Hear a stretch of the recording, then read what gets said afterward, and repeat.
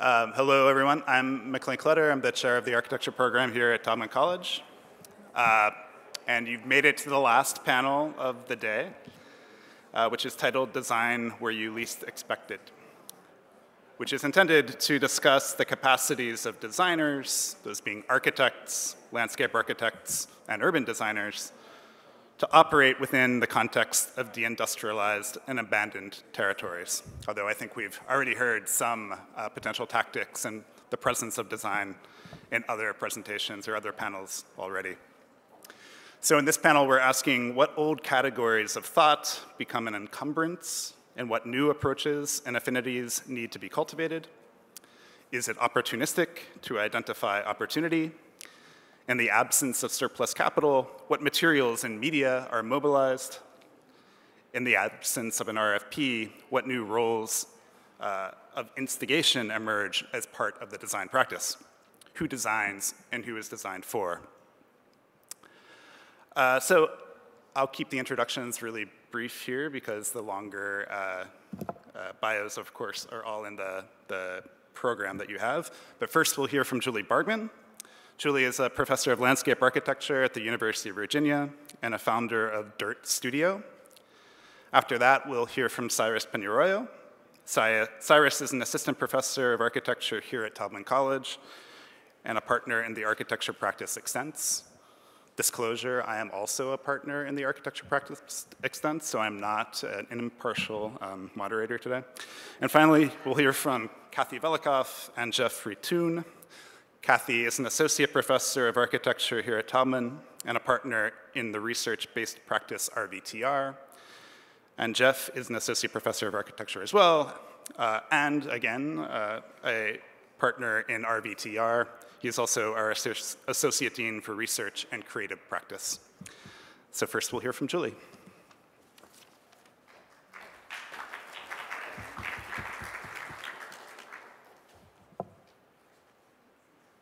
There we go. Here I am. Okay, hi. It's really great to be here. I tell everyone that my entire huge family went to school here.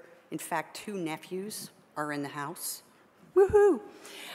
Anyway, so my finest hour, I think maybe as a fledgling designer when maybe I was like 8 years old, my father would have us, a Wolverine, would help us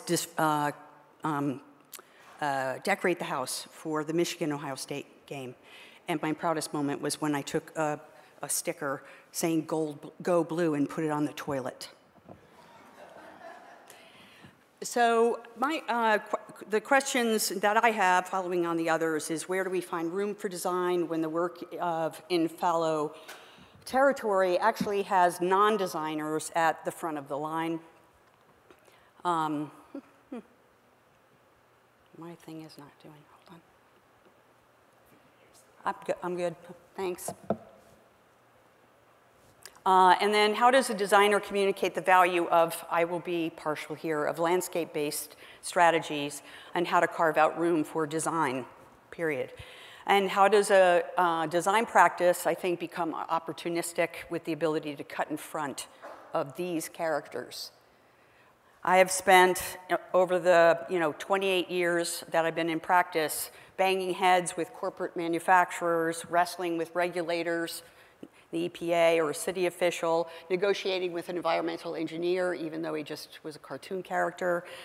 Not this guy, I haven't dealt with him, but you do have to plea with the developer to do the right thing, and unfortunately sometimes you have to tell a community that they're basically poisoned. And you have to ask neighbors to see fallow as full. All pretty difficult tasks. So I have asked myself, how did I get here? And I've asked, how do I practice? And sometimes I asked, why do I practice? So I'm going to be sharing a couple old projects, maybe to kind of see the trajectory of efforts to work with industrial land, post-industrial land, and a couple current ones to reflect this trajectory of finding room for design. And I would like to talk about several methodologies. And one is to acknowledge that design can be casting a course of action.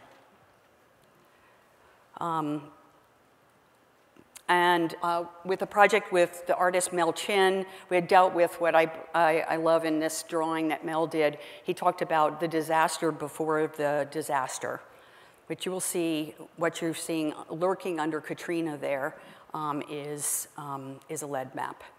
So Mel called me and said we need to devise a way to address these leaded soils that are spread across the entire city of New Orleans.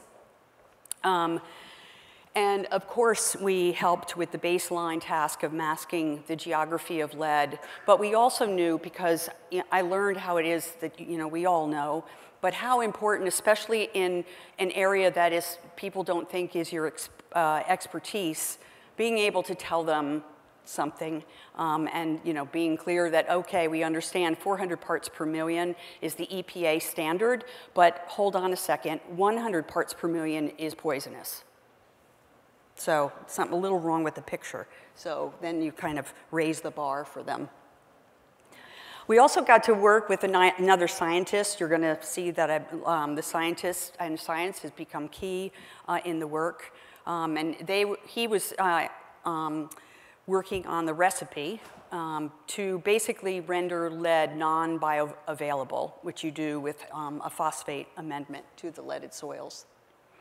And this was really when we started to say, okay, how do we distribute this across the city at many different scales with very different characters along the way? So there was also a topping of clean sediment that we put on the amended soils from the Bonnet Carré spillway, so they already had the active ingredients. And here was our nested scale of action. Today, I've actually kind of seen this kind of like roller coaster through a lot of scales. And I've realized that, one of the reasons we did this was to literally break it down, to know like, okay, just who do you really engage at the different scales? And how do you get action happen at every different scale? From the extra large depots to the extra large, the extra small neighbors' yards. So, so this is at St. Roch, and it turned into a mud square, we called it. It's at the middle scale. It's at the scale of the wheelbarrow. Next scale down is a shovel. And I just want to point out that we did not design the landscape per se. We just designed the course of action.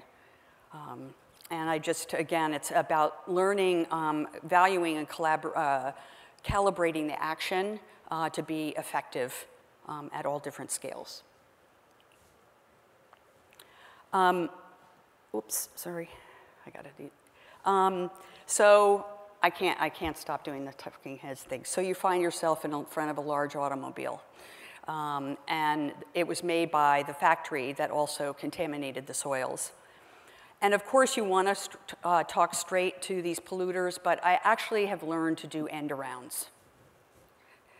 Not very nice thing to teach your students, but what the hell. So here, 1,000 acres of the Rouge is joined by thousands and thousands of manufacturing acres in Detroit. And so, and as Mona alluded to, it was my landscape architect and ecologist friend Christina Hill that was talking about increase those acres ever more as the subsurface toxins are going to be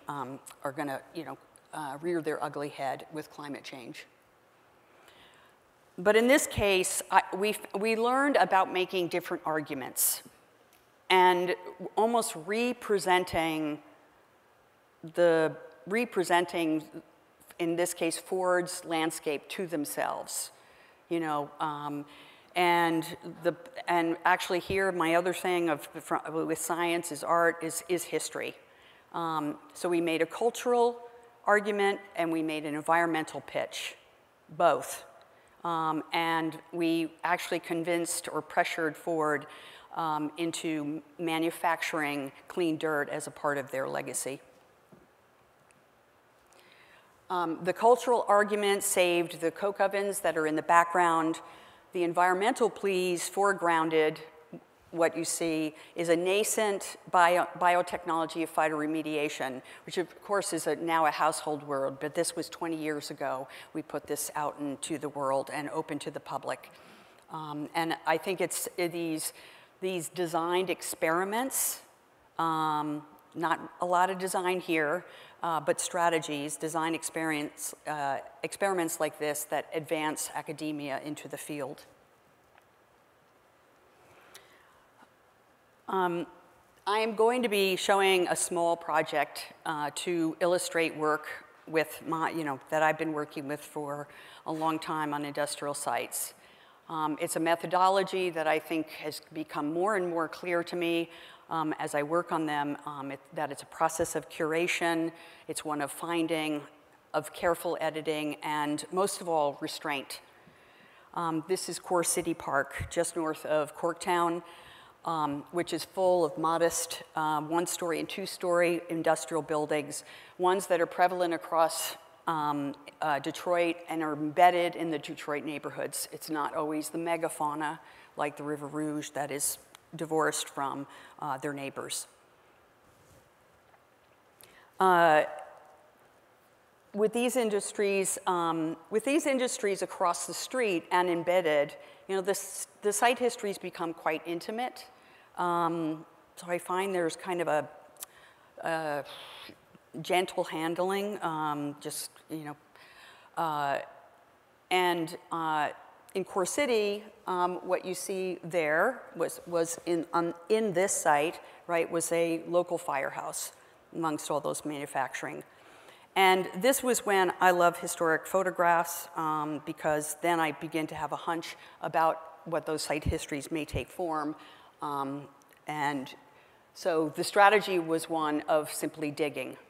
Said, what are you going to do? And I had no drawing, no nothing. I said, let's dig. And literally the park emerged. And you are actually seeing this weird moment when the cornerstone of the firehouse came up.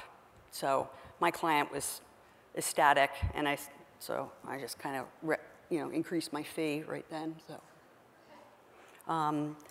but just simple things like this, so that the park wasn't too fancy pants, and we bashed holes and planted trees to form a dense urban woodland.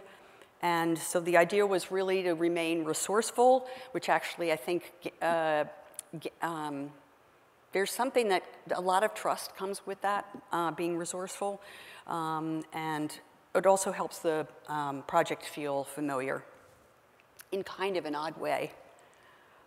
It's open ground, and it's actually become a catalyst and a magnet, excuse me, that's a pun on the restaurant that's right there, for the entire neighborhood, which actually I'm really lucky I'm working on the entire neighborhood plan. And so I'm going to contradict myself here. So as much as I like making parks, I don't believe parks are the answer not the only answer. Because I've been wanting to start an argument about parkland. Parkland encompasses all types of landscapes, in fact, and the predominant being larger tracts of the fallow. And with a debt to Jill DeSimone and along with Matthew Gandy, I've really kind of learned a lot about reframing this vague terrain, and it might enable us to begin to name and claim this vague terrain, and this other type of landscape. We can learn, two things. We can learn from the Germans, which we have a lot today, who somehow, maybe you can explain this to me, Krista, have a special relationship with spontaneous vegetation. What's up with that? We can learn from the French, namely Gilles Clément, landscape architect, to understand what he calls the third landscape, that is the future. And we can learn from our northern neighbors, Canadians, that reframing can be as simple as an unprogrammed occupation. We're learning that this is possible. So the sites hold promise, but how can designers instigate, I would say, an entire system of parkland? I mean, we're going back to like maybe my fantasies of being dead Fred, you know, Olmsted, sorry, and thinking about these landscapes in a systematic way. So I am going to show some maps. My students and I took a stab at what the system would look like in Detroit. But we did, it came from first looking at neighborhoods, all different neighborhoods, at a very intimate scale. And so we looked at a system that operates at the city and also one at the neighborhood. So the larger city system begins with the wiring that's there. And then it's so funny because I had to make my students needed to do this several times, but I said, stop, you know, come on, you know, like, because they didn't want to be land grabbers. I'm like, come on, be right. And, but you can see here how they were like, okay, we'll go down with this robust system of city land. And this would be, the idea here that this system would be, you know, pretty robust, and it would remain public in perpetuity. As contrast to neighborhood parkland. And again, this map was generated not from the outside, but all came from the inside of looking at the neighborhoods and the specific conditions. The students actually came up with this idea that let's call it neighborhood parkland because it actually has people living within it. Understanding the low density, that it doesn't have to be completely cleared, that in fact when there's a few residents that might be most significant. And the idea also was that this parkland, city and, hold on. There's the pink one, okay. So this is one where people, you know about archipelagos, but it was great to see them arrive at that, you know, and to see that, yes, there's something about like these dense cores and this kind of other more connective parkland. One of my students poured parkland into low density in core city to glue, she called it, to glue the community together. Another, albeit maybe a little bit too timidly, violated an old commercial corridor, Van Dyke, by sliding big parkland slabs out into the oversized street.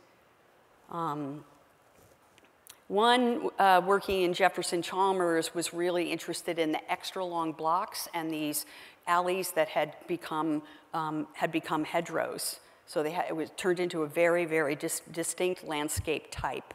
So we worked on these prototypes of landscapes to be specific about making parkland. I also am very much into name it and claim it. And I think you almost have to name and claim, especially the found landscapes. Here's, underneath there is a track, and that's going to be the Joe Louis Greenway. And I bet you anything those sumac are gone. Damn it. So these landscapes are growing according to their own logic, not ours, which is maybe why people don't like them. And they're championed by scientists for their ecological value. I think this is a funny, I like to think it's a funny spoof on constructed wetlands. But these are landscapes that are, the landscapes are opportunistic, and I think designers should be that opportunistic. And so I am, this is a early sketch about Core City in making parkland system there.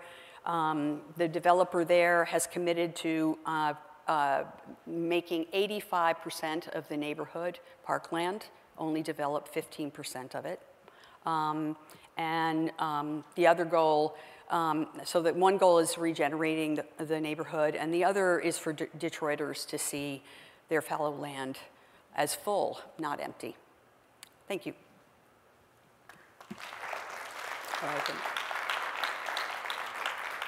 Can end with that.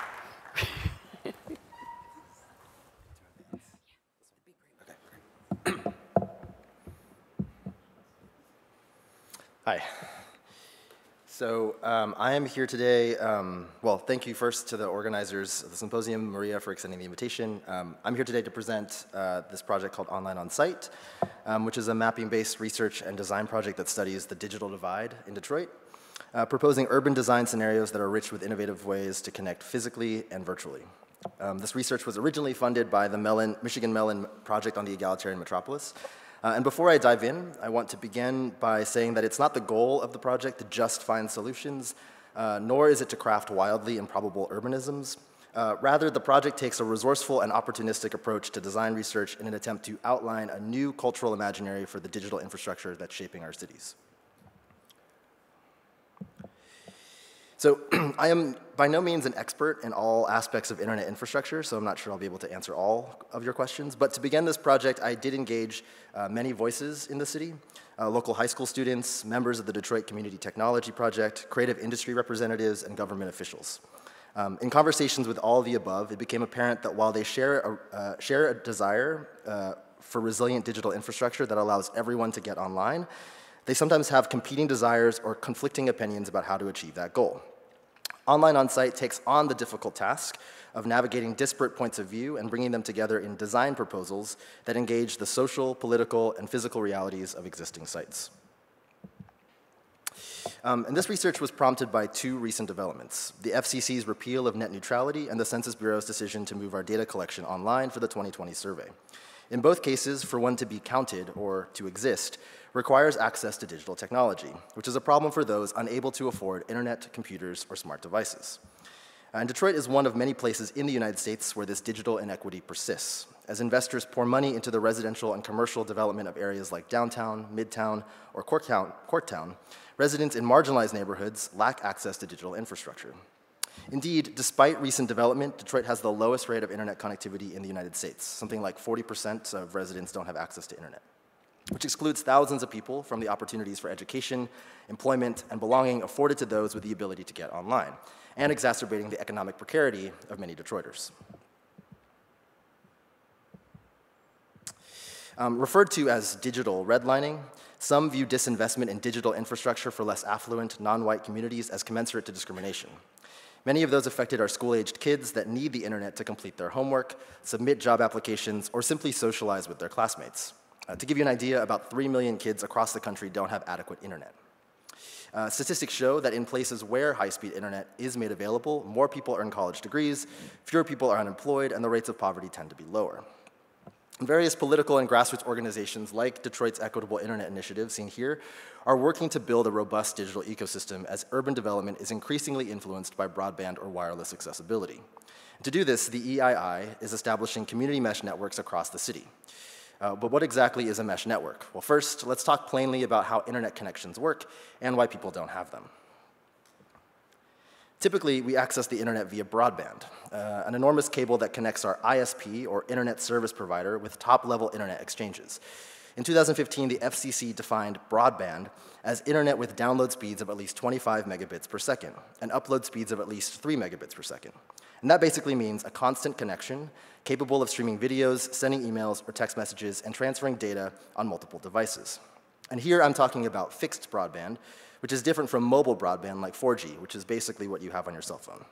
And ISPs like AT&T, Verizon, and Sprint are investing heavily in their mobile broadband, which means that companies like Comcast or Charter, which own Spectrum, are likely to provide you with your fixed broadband connection. In cities, most broadband is wireline, which typically means that it's transmitted through fiber optic cables installed underground. It's expensive to lay cables, but this cost isn't a problem for providers in dense urban areas because hundreds of people are subscribing to the same network. This presents a challenge, however, to rural areas, or in this project, low density and less affluent areas. Why should large telecompanies like AT&T or Comcast prioritize extending cable lines to only a few subscribers? The alternative is wireless broadband, which is either beamed from a satellite or relayed by antennas from the nearest fixed wireless point. But this option presents its own challenges. So if the left shows our typical relationship to ISPs, mesh networks on the right connect devices directly to each other instead of going through a central point, which allows for more flexibility based on available bandwidth and storage. And since mesh networks are decentralized and non-hierarchical, the only way to shut down or disrupt a mesh is to turn off every node in the network, making them more resilient to interference. Each node is programmed with software that tells it how to interact within a larger framework, and in a process known as dynamic routing, the nodes are able to automatically choose the quickest and safest path. The more nodes you install, the bigger and faster the network becomes. Other examples of meshes from around the world include NYC Mesh or Red Hook Wi-Fi in New York, Ninux in Italy, the People's Own Network in Oakland, and Freifunk in Germany. And each of these networks rely on their own economic and social infrastructure and operate differently, but the basic premise is the same, this idea of distributing internet connection across node clusters. The nodes, referred to as community anchor sites, include schools, libraries, municipal buildings, and other stakeholders in the neighborhood with the resources, access to fiber, and willingness to form public-private partnerships. So in this diagram, you see everything from schools to libraries to apartment buildings and municipal buildings. And these community mesh networks allow residents to establish their own intranet, which features local information and neighborhood-specific apps and communication channels, which becomes useful in times of emergency or when people prefer to protect their data. In a community-driven network architecture, factories, apartments, and houses are outfitted with different routers, turning buildings into access points for residents to get online. And all of this information comes from widely available manuals that people could download to install mesh networks in their own neighborhoods. Telecommunication signals are based on the electromagnetic radiation spectrum, which means that data transmission depends on distance and signal frequency. And the placement of the routers is based on line of sight. For the network to function, airspace has to be clear of obstructions, including trees and signage.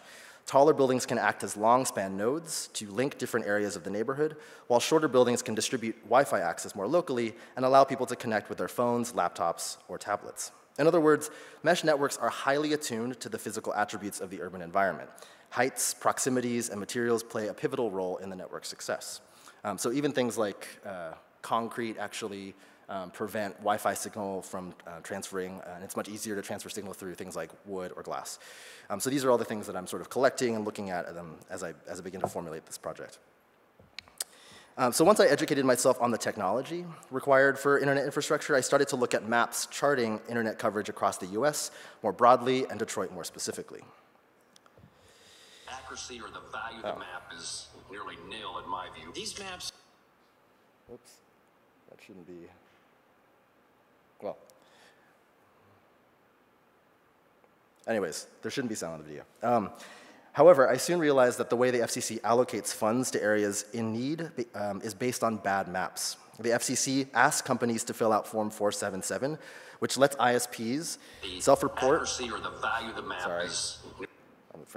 Which lets ISPs self-report on how many people they're serving. So to use an example from the Netflix show Patriot Act, which that video was from, and their episode on internet inequality, which I highly recommend. If a company tells the FCC that one household in a census block has broadband, then the FCC rounds up and assumes that the entire block has broadband. And it's inaccuracies like this that have major consequences. The FCC's bad data helps determine what areas get money from the Universal Service Fund, which is $4.5 billion that Congress can allocate to guarantee that all Americans have telecom services, including internet. But you can't effectively distribute this money if communities are grossly misrepresented.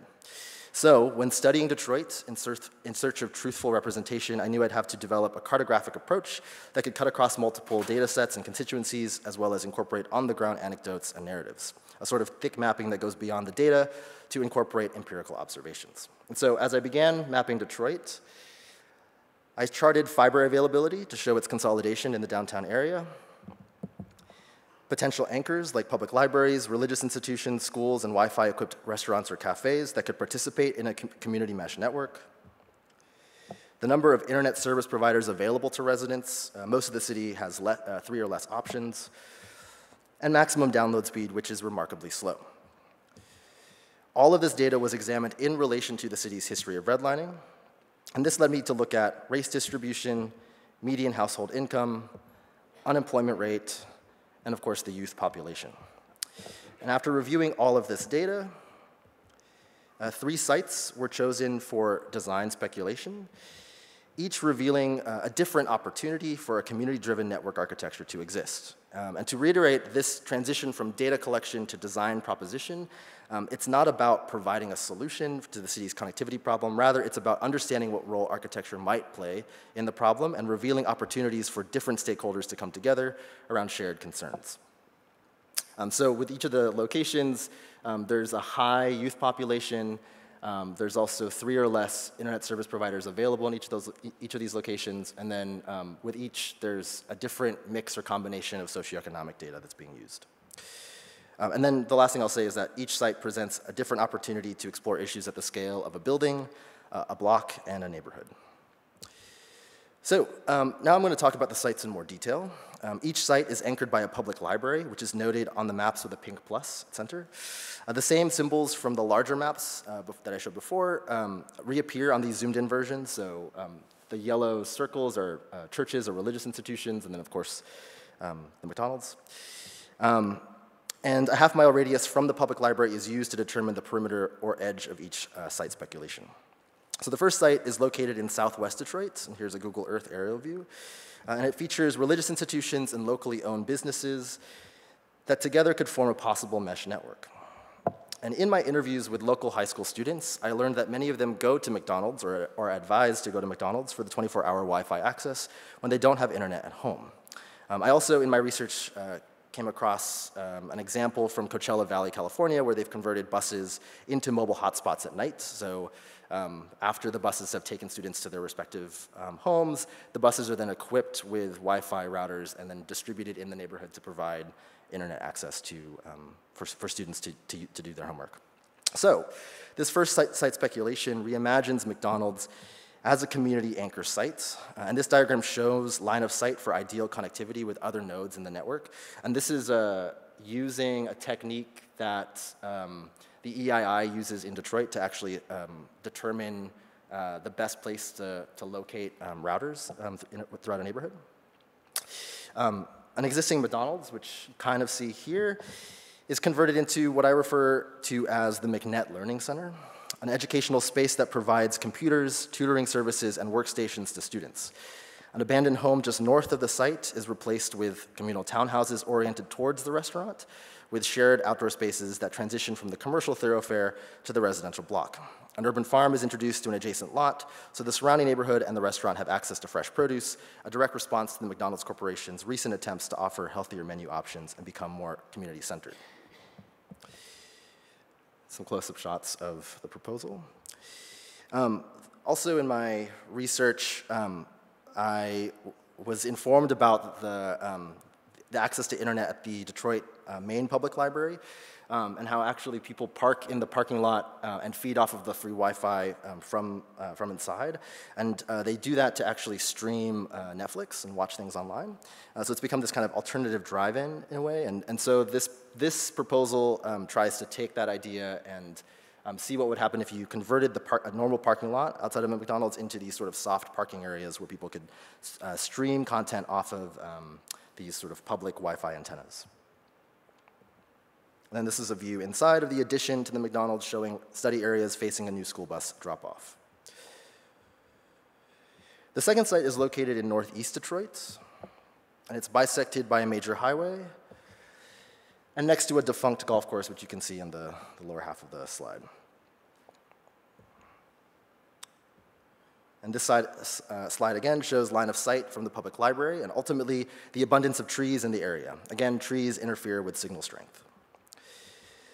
The neighborhood, which has a significant amount of vacant land, this is what it would look like if you were to clear all of the vacant properties or vacant houses, is in this proposal re-envisioned as a network defined by social and cultural programs. Unoccupied houses and industrial buildings are converted into religious institutions, which happens already throughout the neighborhood. Community centers, banks, and businesses are redistributed into residential blocks, and new housing types are developed with shared space and internet access in mind. As trees are cleared to maintain sight lines for the Wi-Fi, and to reduce interference, the defunct golf course is transformed into an urban forest. Now, I think it's important to reiterate here that it's, again, not totally or literally about clearing trees out and moving them to create the forest. The proposal gets us to ask more questions about our built environment. So I wouldn't take this proposal totally seriously. It's really about asking like why the golf course, why the tree-lined streets, why the commercial activity consolidated on one street, and it purposely operates in this space between reality and fiction. Some close-up shots of some of the housing typologies. And then this is one example, a kind of ring of duplexes that surround an empty yard that has access to shared Wi-Fi. The third and final site is located in northwest Detroit, along Grand River Avenue, a commercial thoroughfare lined with hair salons, markets, convenience stores, and automotive shops. Between three major anchor sites in the neighborhood's potential mesh network, 2 blocks are developed as a community land trust, where property lines are dissolved in favor of shared Wi-Fi and resources. We heard about community land trust from earlier today. So if this is the existing site, and the dark blue highlighted buildings are actually vacant buildings, those buildings are converted into computer-equipped daycares, greenhouses, and barbershops owned and managed by residents living in the area. The wing of an existing church is transformed into a tech hub where both seniors and youth can get online, and an adjacent community center will supply internet access to the blocks, in addition to a nearby closed school sitting on dark fiber that can be reactivated. Some shots of the neighborhood. And then if we look at this diagram and remove the trees for just a second, cords and cables are consolidated into fiber optic berms that cut through the site, creating civic spaces for residents to gather in various ways. And this is taking inspiration from Wolfgang Schivelbusch's Disenchanted Night series, a series of illustrations that show kind of public assembly around public utilities. And here is a view of one of those berms next to the urban farm. And all of the maps and proposals were compiled into videos that also featured my interviews with Detroit youth. These students shared how the internet influences their identities, daily routines, and expectations of the city. The videos were first presented in an exhibition alongside other Michigan Mellon-funded projects mapping Detroit. And here in this exhibition, the data points are literally materialized as content nodes around, within the gallery for visitors to engage. In addition to sharing this work in other venues, including the recent Shenzhen Biennale, I'm further developing this research at the building scale now, partnering with the City of Detroit Department of Innovation and Technology, engineers, and a local church looking to better serve their neighborhood. And so now the project has moved beyond just pure kind of design speculation and into soliciting and testing some of these ideas with actual community members. So to conclude, I recognize that the Equitable Internet Initiative are not urban designers, and that there's a difference between what I do as an architect and urban designer and what they do as activists and community organizers. My project does not offer solutions per se. Instead, it identifies latent opportunities within Detroit and explores spatial, material, and technological strategies across multiple scales. And while the EII is continuing to establish internet infrastructure in various neighborhoods across the city, my work looks more broadly at digital access and equity in our urban environments and tries to put these important issues on the table for designers to address moving forward. Again, the project tries to cultivate a new cultural imaginary for cities and digital technology. Though the EII's efforts have been widely published, and this project certainly owes a great debt to their work, it doesn't mean that questions around digital access or virtual belonging have been resolved, or that architects and urbanists are entirely aware of the problem. If anything, a closer look at the project reveals the larger systemic issues at play in getting people to connect and relate both physically and virtually. As our cities get smarter and urban development is increasingly influenced by internet accessibility, designers will need to critically engage the role that technology plays in shaping the built environment. And as the project is received and evolves, I hope it will create a heightened sense of community, empower citizens to create new spaces for public discourse in their neighborhoods, and redefine what digital access and equity could look like in our cities. Thank you.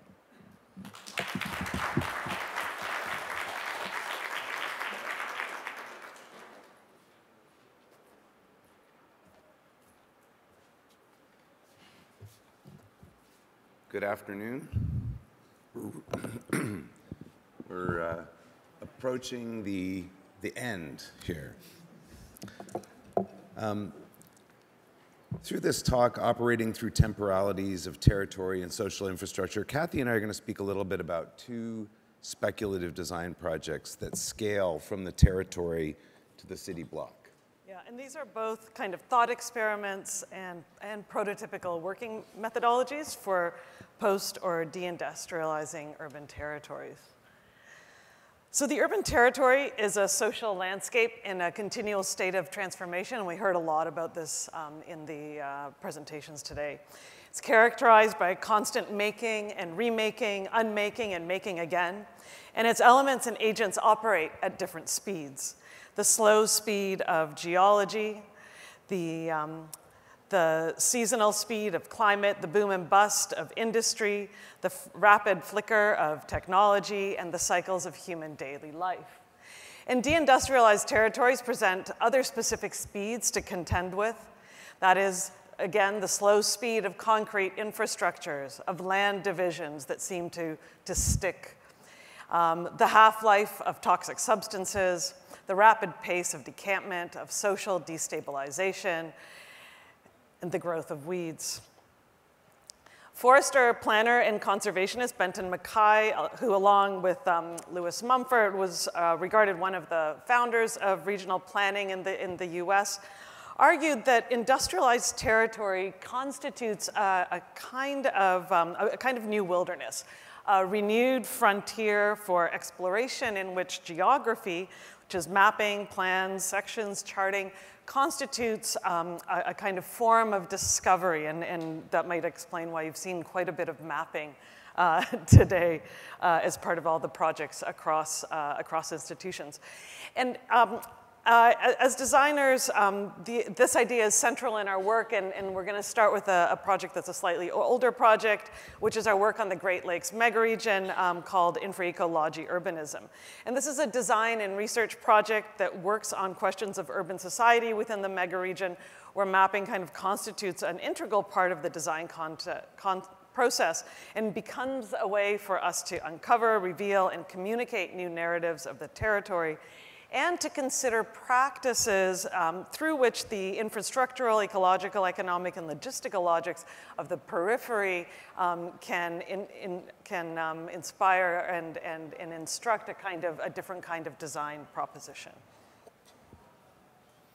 In this project, we develop thick mappings at the regional scale that we term sheds, and which gather interrelated geographic, logistical, economic, and infrastructural agents that figure urbanization within the megaregion.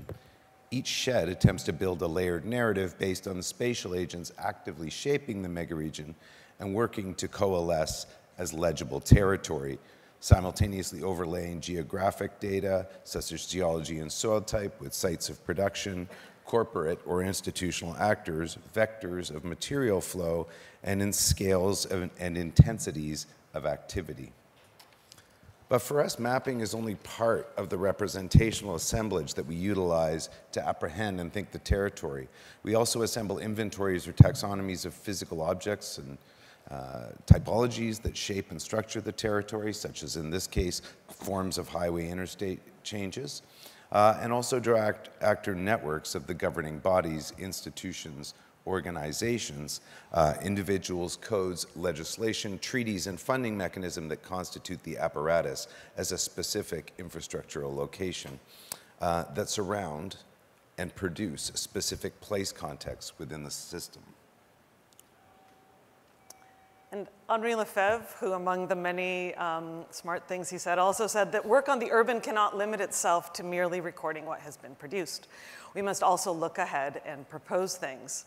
And so this is the imperative of much of our urban work, is to also explore, demonstrate, and prototype possibilities for how infrastructure can be reconceived, and to move beyond kind of, and one of the imperatives in the way that we think about it is how do we think about infrastructure beyond single-use, single-purpose infrastructure, and how can it operate as social infrastructure? And in the US, there has been a tradition of referring to infrastructural projects undertaken as a kind of cooperation between federal and state governments as public works, and beginning with a broad range of transportation-related internal improvements. These works include public service infrastructures, as well as public buildings, schools, hospitals, municipal buildings. And so it's interesting that all of these buildings are actually thought of as an infrastructure in this 1940s poster from the WPA. And this notion of public works also goes beyond infrastructural efficiencies and effectiveness to a kind of conceptualization of infrastructure that has the capacity to produce new community, recreational, public, and public space systems. Moreover, this conceptualization implies the possibility of combining service infrastructures and public spaces, as can be seen here in the infrastructural recreational projects of the Tennessee Valley Authority, where a large series of dam and water management projects were coupled with the development of new recreational public spaces and buildings. Or Benton MacKay's vision for the Appalachian Trail as an organizational spine for public access and public utility, connecting transportation, hydroelectric networks, coal mining, and communities, while also serving as a fire break and lookout for forest fires. In contemporary practice, some of the most successful and resilient infrastructural projects are ones planned and realized in a combination with public access and amenity.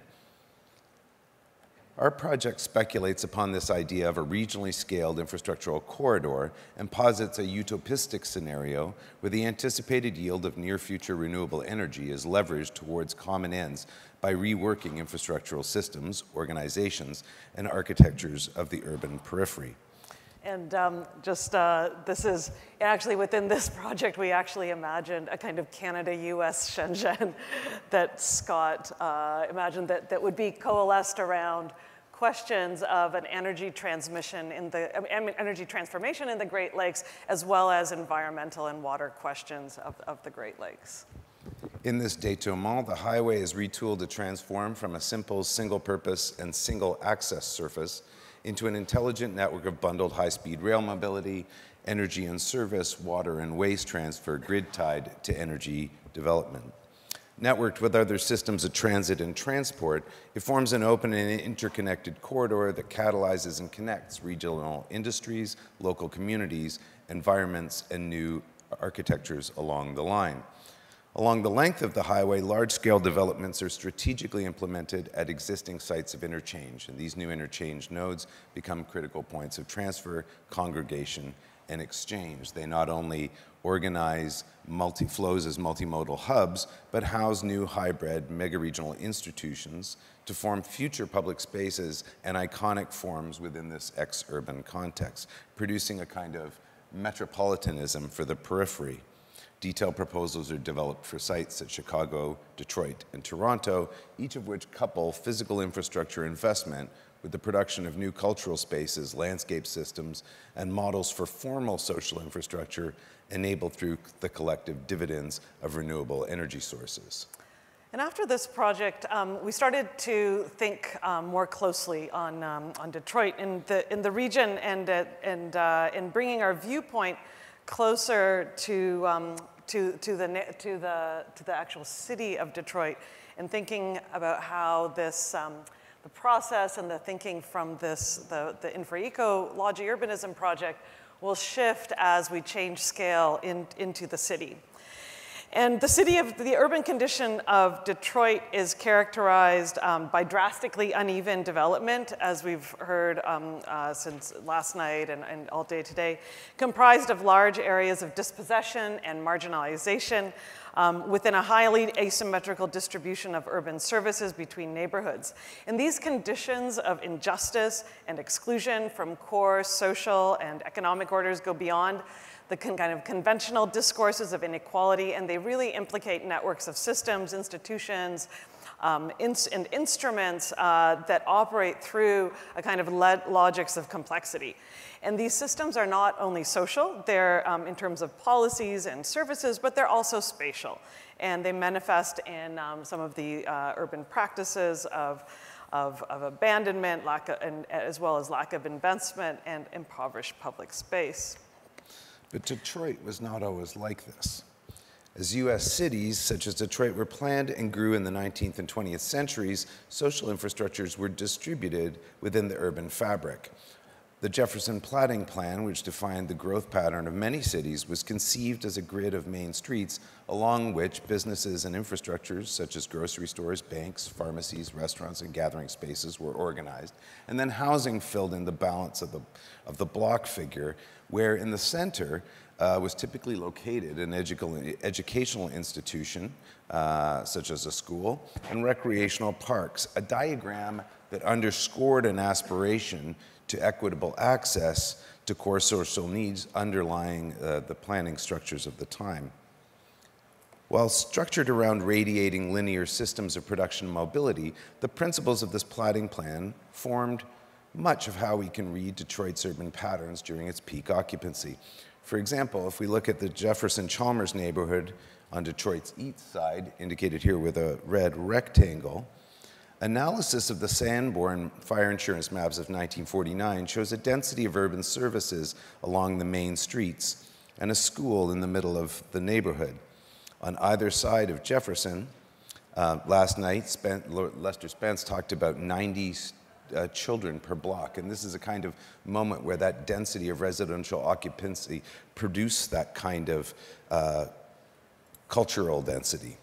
Although not every building use is identified on the map, grocery stores, restaurants, lunch counters for the workers at the nearby Chrysler plant, as well as pharmacies, banks, shops, and a gas station of every corner are indicated from this period of history.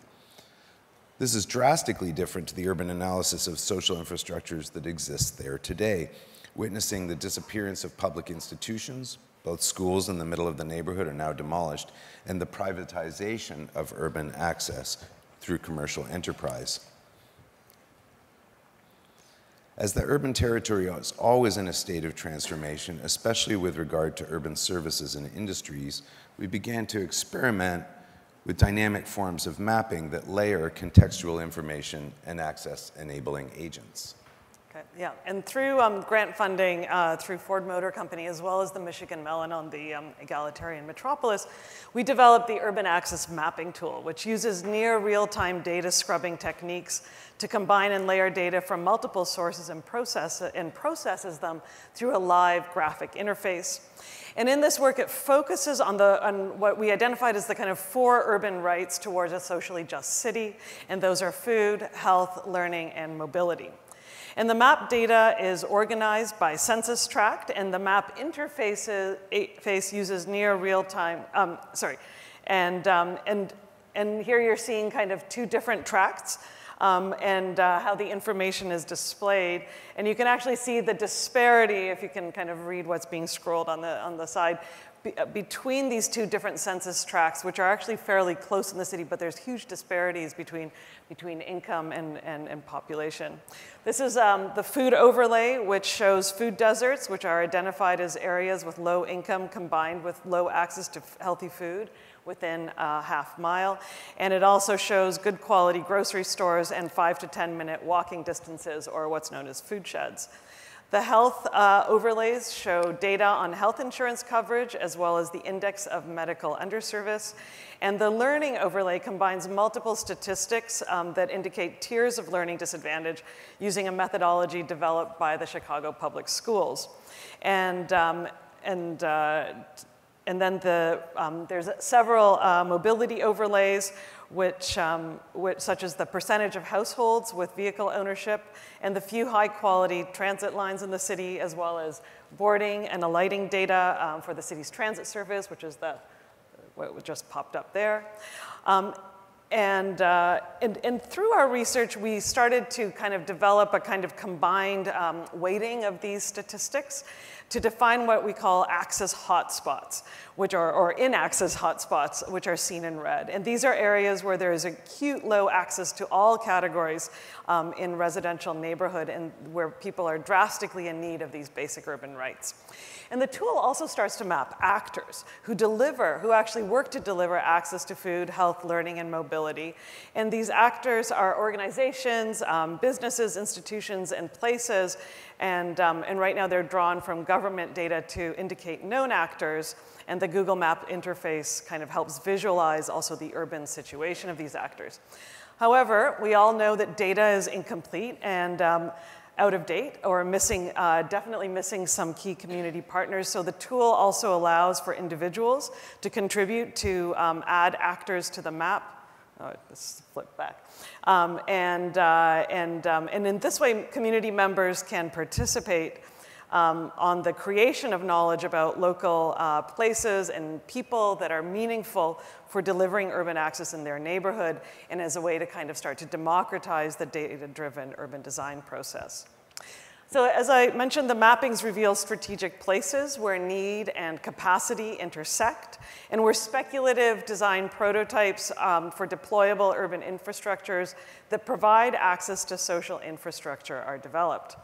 And once these kind of sites of intervention, so we identified in this project about 5 sites of intervention, we approach the question of social infrastructure not through only traditional infrastructural objects such as roads, highways, and buildings, but we start to look at what can be termed lightweight urban instruments, such as mobile technologies and community programs that operate through provisional and self-evolving dynamics and that leverage existing neighborhood community actors and NGOs. And for us, these are models of rapid urbanity that aim to stabilize and propel neighborhoods and kind of reinstate them as kind of these temporal actors within regional dynamics. This project in many ways learns from a project by Cedric Price called the Detroit Think Grid, in which the design for a public educational institution is conceived as a multi-scalar, distributed complex of new and existing elements, pilot projects, and entrepreneurial programs and practices that kind of co-opt spaces in the city through infrastructures and kind of exist in kind of variable durations and levels of public engagement. We develop a toolbox of urban instruments as a set of playing cards that assemble a lexicon of lightweight, technologically enabled systemic interventions for urban space. These can be physical, like a bus stop or a playground, mobile, like a food truck or electric scooter, or ephemeral, like a Wi-Fi mesh network. We use the instrument cards both as tools for iteration in our own design work and for engagement with participant groups to enable visualization of what could be possible.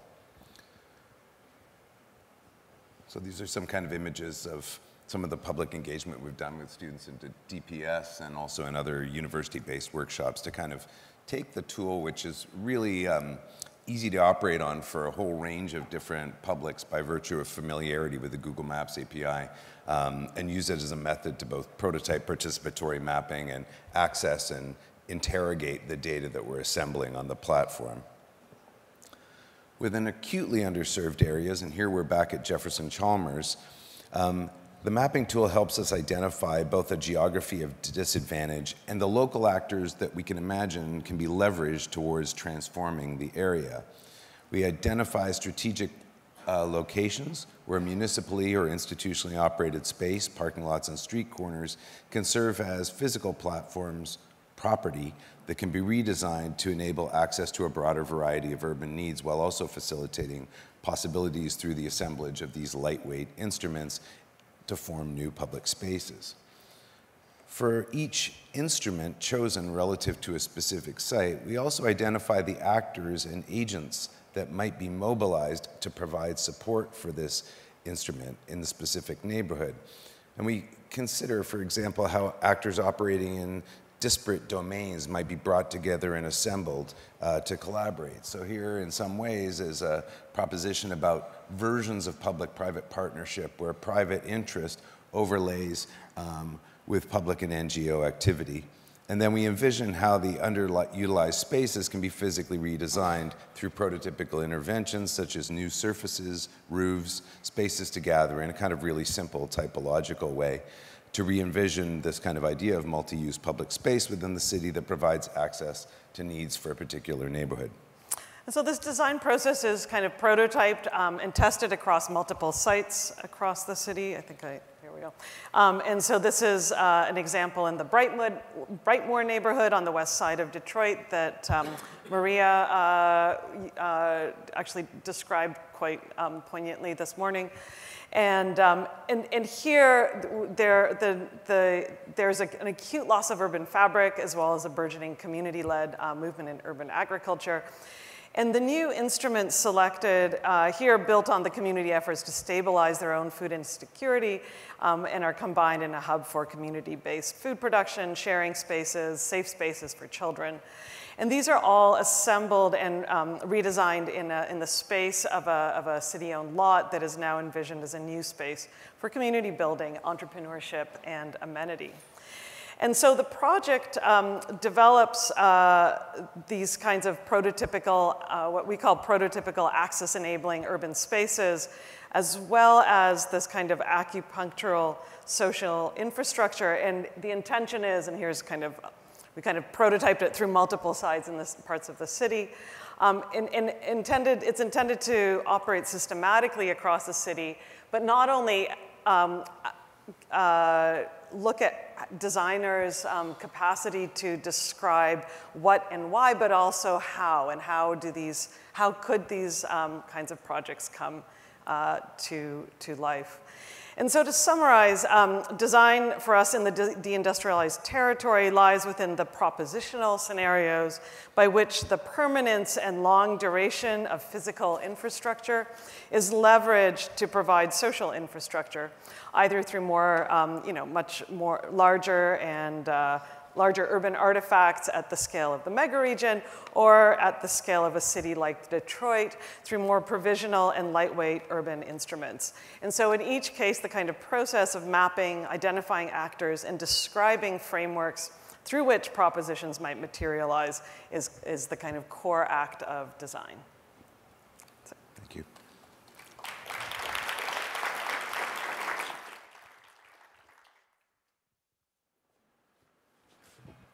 Okay, is this on? Yeah.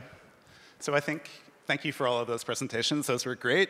Maybe to buck the trend of the non-standard discussion session, let's have a standard discussion session up here. And maybe I'll just ask one or two questions and then hand it over to the audience. I'll start throwing the catch box around. So I'm going to ask a question that I think you've each actually answered in different ways in your presentation, but it's a kind of zoomed out question that I'd like to ask anyway, just to kind of put a point on the positions here, since this is the kind of design panel. I think we established pretty early on in this conference that vacancy is not emptiness, that vacancy can be full of kind of narrative, of invisible systems, maybe of qualities. And we established that vacancy or leftover spaces often have kind of resilient meaning for local communities. So what I'm wondering is if you all, as designers, believe that designers and the kind of capacities of the designer have a kind of unique capability, or maybe even a unique responsibility to identify opportunity or latent possibility within these kinds of vacant, fallow spaces. And if so, and I think I know everybody's answer, and if so, how do you reconcile that with the kind of mandate and necessity to be, both sensitive and responsible to local communities that might not have your vision or your understanding of the possible?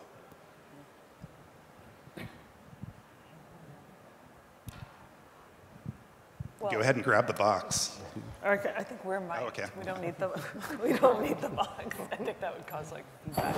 But I think so. The first answer is yes. I think there are in all these sites there are latent capacities. I think that people who live in these places actually know what they are. And part of the role of the designer is, I think one of our roles is to kind of materialize these into kind of into kind of forms of communication that can be communicated to broader constituencies, not only to play it back to the constituents themselves, because they might have partial visions. They have often very strong visions, but sometimes they are partial. But also to other larger bodies that, and others outside of the community, government that may not be able to see that, and people who kind of start to make decisions, and other kinds of maps that map these areas as empty, or that map the way that city planners, and I'm not blaming city planners, I think there's a lot of sensitive city planners who also share in this, but there are city planners and governments that create maps that say, we're going to read, this is going to be all green, just like the Detroit Future City map, or this is going to be landscape. And so part of the role of the designers is to kind of materialize these stories. But then I think when possibilities emerge, and then to kind of vision possibilities, and that's why for us, it's important not to only make those images of what it could be, but to kind of start to create a roadmap to how it can be sustained, who could support it, who the champions could be, who's local on the ground that would need to gather around this. And so I think the role of design in kind of is also about kind of finding the local agency and bringing it in as part of the project, because it's not always apparent what is there. So. Yeah, I mean, yes. And then the second answer, I think, how to balance that. I mean, for me, it's just to listen, frankly. To listen actually takes a lot of time. But I think in all of the proposals, like everything that's in that proposal was all all of the things that ended up in each proposal was something that was mentioned by someone at some point in time during the process. And rather than try to spend a lot of time negotiating those differences and trying to make a proposal that fit to my idea of like a kind of sound proposal, I actually wanted to just throw all of it onto the table and allow for frustrations and different needs to kind of like converge in one site, and to accept the fact that like it's always going to be messy. There's always going to be multiple stakeholders. There's always going to be multiple narratives like overlaid onto one site. So rather than try to solve all of them or make everyone happy, I think it was about trying to find some kind of middle ground that I think where everyone could coexist. And so really it was just about listening and being patient. I think the key word is capacities, the latent capacities, because I think for me there's a big difference to have folks kind of say what it can be, and it's really kind of, I don't know, I feel kind of like some of them are just a holding pattern, and they have such a short span, and I think those are fine, but what I'm not really seeing yet, I think in Detroit are some of these that are looking for a longer trajectory. And one that kind of truly says we're in the next cycle of this city. We're not just kind of like waiting. By that you mean communities or design propositions or? And just thinking of all the, I'm not going to swear. You can. All of the rain gardens. Uh-huh. I mean, those are all fine and good, but I don't know. I look at some of those things, and I'm just feeling like, they're a way to kind of take the sting out, And like I said, that's fine, but it's just sort of like, when are you gonna, right? It's kind of like, oh, I'm going in and I'll go to a physical therapist, and they'll make my back feel better for a day. Versus someone that is really diagnosing. Yeah, but just to put a little bit more of a point on it, towards you as well, Julie, because you're the one here that showed realized work, and I found the presentation after a day of fascinating and wonderful presentations refreshingly different, in that it showed spaces and projects that were realized, and in doing that, it put an aesthetic project on the table, a project that was often about kind of revealing narrative that used sites as kinds of places that are a bit of an archaeology, that uncover, that kind of lean into the fallow. and again, for me as a designer, it was refreshingly aesthetic, refreshingly spatial. But I have to imagine you work in places where that aesthetic and that spatiality is at odds with what the surrounding community might want to see there. Yeah. I mean, I always think about, I often quote and show, the work of Peter Latz and Latz and Partners, in the Ruhr, Duisburg Nord, and how he deployed gardens as a way to summon people into the unfamiliar with the familiar. So I think that's very strong, and I always kind of have that in mind. I mean, those trees are dogwood trees. What? I use dogwood trees? But it's all for, this kind of like, grounded, familiar thing. Okay, maybe I'm going to ask one more question, and then we'll turn it out to the audience. Again, since this is the design panel, I want to ask a question about representation, and maybe as a couple of points of departure for it. Well, first, after Scott talking about the kind of maybe map malaise that we get in a conference like this by the end, that's one point of departure.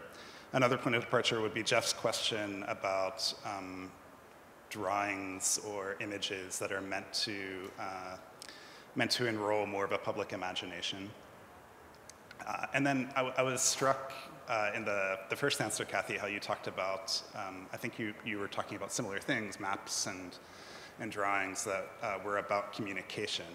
And for me, that was a little, I understand what you mean, but it was also a little perplexing, because I think between some of the RVTR maps and also in Cyrus and your maps, so often the kind of intensity in those things seem to me that they're much less about communication, they're much less about content than they are about some sort of an affect of abundance. Like they seem to work much more on an aesthetic level than they do on, they're not the maps that USGS would make, and they're not the ones that Ed Tufte would tell you to make either. So I wonder about that. Like, to what extent can you and are you engaging in a representational project, a mapping project that's more about anticipating aesthetic futures than it is about communicating to readers? I think that's an interesting question. Like, at least for me, the kind of, and I think it's true that there's a kind of affect of abundance. I think that's has an aesthetic, it manifests aesthetically, but I think it's ideological, and I think it's related to even the attitude of trying to reveal abundance in the projects through the mapping exercise, trying to communicate visually, and then providing these kind of exhaustive texts, identifying every agent, what their capacity is, what their current cost per unit is, all these kinds of other layers of data, like in the second project, that show up to represent a kind of roadmap, but written in a 3-point font, so that you really have to get into, something that's this big to read some scrap of detail. And I think it's related to the ethic of circularity. So in the kind of moment right now of the emergence of the priority of the circular economy, that identifying abundance in whatever form that might take, which might include readings of abundance that are not necessarily traditionally held as positive, as a way to identify and reveal what the undergirding kind of material is to produce the project, for me is part of the kind of excess of some of the detailing in the maps. And it's about how can the maps produce their own excess as a way of communicating. So it's not about, let's say, the immediacy of legibility as a priority versus how to produce something that can communicate in a short duration, but it also invites multiple durations of engagement with a thing, I would say. Yeah, maybe communication, I think I used it in a kind of more loose sense as a kind of, in a rhetorical way, that it does communicate that this is not a simple story. There's a complex layered narrative that is not something that can be digested easily. It's kind of, it pushes, the map pushes back on you. So that when I say communicate, I don't mean that it's necessarily instrumentalized towards some kind of clear, a kind of simpler, clear story. Yeah, I think with the internet project, there's always an assumption that digital means immaterial, or that there's like, it's data, so it doesn't have like a physical presence. And I think the maps are really trying to use like abundance to actually, like as a kind of aesthetic technique to actually show you that there's a lot of stuff here, and it actually does have physical consequences. It affects how these, in this case, like how these high school students are moving through the city, like how they access how they access information, how they find resources throughout their neighborhood. Like it actually does affect their physical environment. And so the maps are really trying to show that. And also with the kind of Instagram, all of the little like the Q&A and my choice to represent all of the different accounts that they look at and what they're experiencing online, that's also to show that the data is fleeting, that it changes on a daily basis, like what their interests are, what they're looking at. And so the map is also trying to show you that the data is not as fixed as maybe some other mapping techniques might assume or suggest. Thanks. Do we have questions in the audience?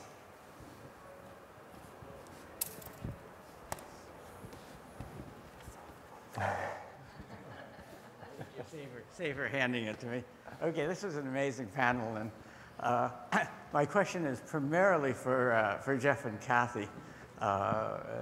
Building on the amazing mapping that you've done, I had to kind of put your presentation, in fact, the whole panel this afternoon, in conjunction with the panel this morning on production of decline, and the maps that Josh showed and Eric Seymour and so on. And something in me both wants to combine these two and wants to keep them separate.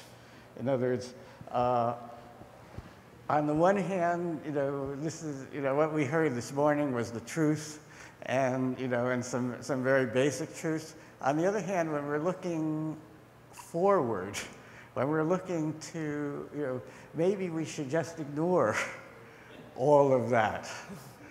And in other words, there's something paralyzing about knowing that past.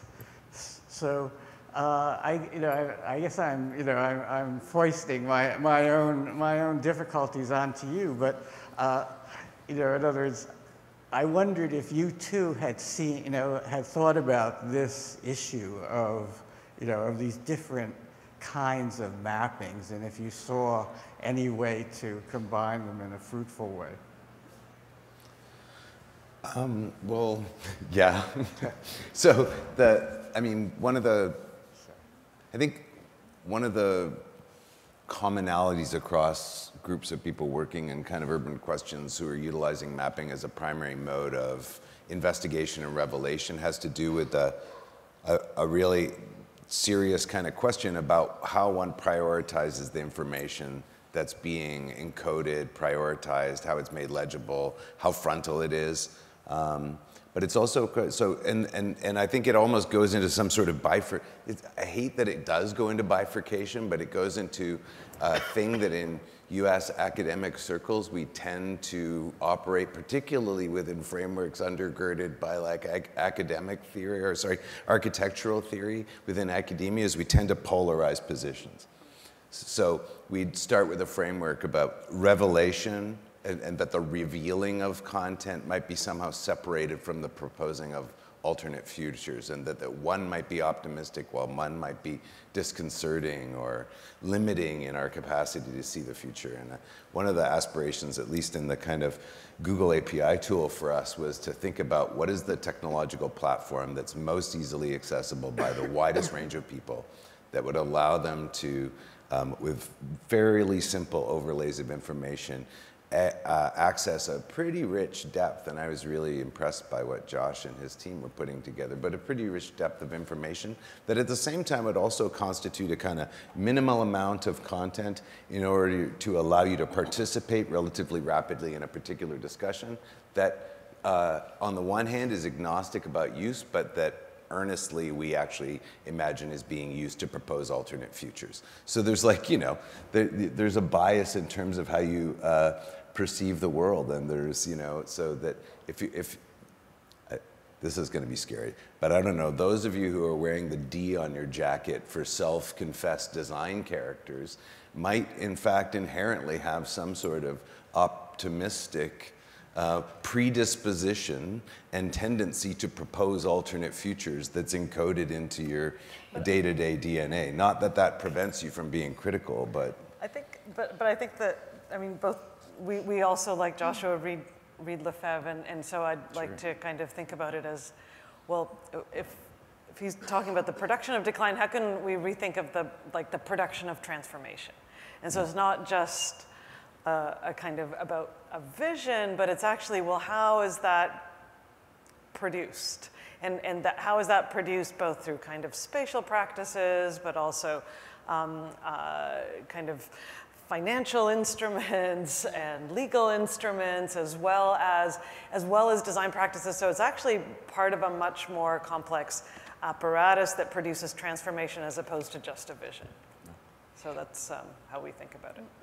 Just a 2 cents here that I would say, it'd be great to combine them, and I'd actually like it to go all the way back to pre-settlement in history. I think there's just, what I find is there's an amazing impatience, in the world. And I think if, folks, strapped on a watch that was more geological time, and knew that and could see that, they'd appreciate how, really, if you think about industry as a blip on the screen, on the geological thing. And this kind of boom and bust cycle is just that, it's just a cycle, So anyway, I'm just interested in doing that a lot, and I find communities are taken aback because they're like, they need to put it into a broader, deeper, and then there's that perspective then of what time is it,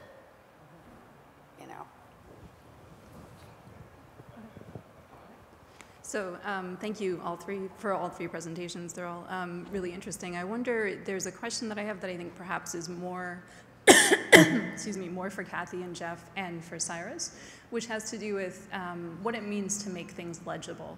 So I think we tend to have this sense as designers that, if we make things legible, that's a good thing, and that we're gonna, maybe piggybacking a little bit on what Jeff said, that we have the somewhat optimistic sense that, by making things legible, we're empowering the right people. And I wonder a little bit, one of the things that's so exciting about Detroit in some ways is the sort of community bottom-up innovations that have occurred precisely because the city has not been legible for so long. So when you go in and you kind of excavate connections, or you make legible sort of these larger connections through putting data sets together, do you have any sort of concern, or were there any moments in your projects where you were concerned that may have sort of unintended side effects or make things legible to the wrong people? Well, if you're in the business of making things legible, you don't get to choose who reads the tea leaves that you've produced and displayed. So, I mean, that could always be a kind of question. But I don't know. I think for me, that part of the issue of making legible goes beyond the specific product of the graphical representation that's a product of the scholarship and the design effort.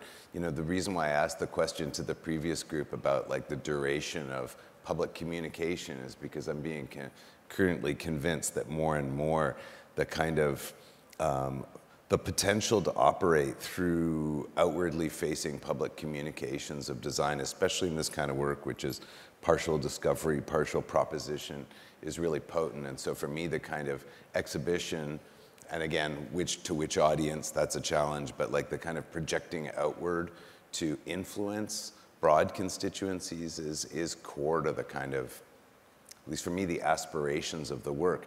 And I would say that, in some orbits, it might be more critical than to build the work, to demonstrate or to execute the things physically. Not that that's not a great feeling for anybody who designs and makes things, but for me, it's the production of new perceptions around the possibilities of the world, or the production of available moments of apprehension around what the context of one's lived circumstance is that's like a successful outcome of design from our perspective. That's like it's an end in and of itself as opposed to a stand-in for some other future operations. Yeah, I mean, I think throughout the process, I was trying to be very sensitive to how the data was being used, especially when I was meeting with like residents in Detroit and who are already skeptical of institutional kind of research on the city. And so I think that I was always trying to be careful with how that data was being used, but also kind of at times like revealing things, but also sort of burying other data, like in the kind of, I think to go back to the aesthetics of abundance, like burying data within this kind of like melange of content to allow like many different audiences to access it in their own way. And so, the maps, they're kind of legible, but also kind of not, like the data points are kind of precise, but kind of not. Like I think that there's always some effort to operate in that space between legibility and illegibility. I think it's and I think it's productive, I think, for this project. Okay, we have Mona and then maybe Scott. Okay, thank you. These were really three super exciting projects that you presented. There are two keywords that I would like to discuss maybe a little bit further. So Julie, you mentioned urban curation. That was one of, or a curatorial strategy, that was one of your slides. Mm-hmm. And then I think, Cassie, you said something about designing the transformation. And I have the feeling that in all of the projects that you discussed today, there are a lot of stakeholders involved and potentially a lot of designers. So specifically, the work that you presented at the end, Jeff and Cassie, it's reminded me a lot of the work that Raoul Bunschoten is doing, the head of Cora, and he coined the term the urban gallery. And there's an intentional component that these prototypes that are featured here through the game cards, and he's also using the game cards and the workshops and stakeholder involvement, etc. But at the end of the day, it's also important that because of time, that these game cards are handed over to other designers that are testing these prototypes, because, I mean, it would be great if you could design all of them, but it's also cool to share the design assignment. And it also has something to do with that the city is extremely diverse, and it needs to be diverse. So we need a lot of authors that are participating in these projects. We need a lot of stakeholders like the church and the library who are joining into making the network. We need a lot of people joining into making the landscape. So the curatorial questions, how could this actually create a manifestation in material forms afterwards? What's the next one?